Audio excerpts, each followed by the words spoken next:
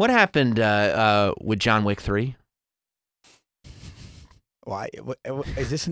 Why are you hurting me? Right? Because I was thinking about you, and I'm like, so was I. Right? And there's clearly setting up this John Wick thing. Well, I got boned in 2.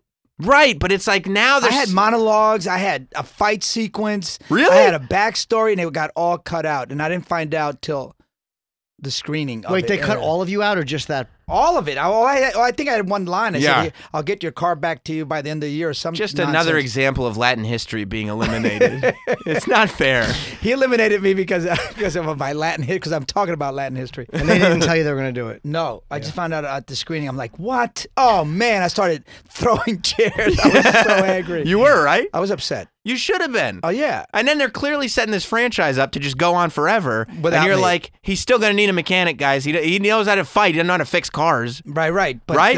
But he'll figure it out. They'll cut me out anyway. Now he's magical, right? Yeah. Now he can fix cars. I cars. don't even talk about John Wick anymore. Want more Jim and Sam? Catch up with full episodes and interviews from celebrity guests anytime on demand using the SiriusXM app.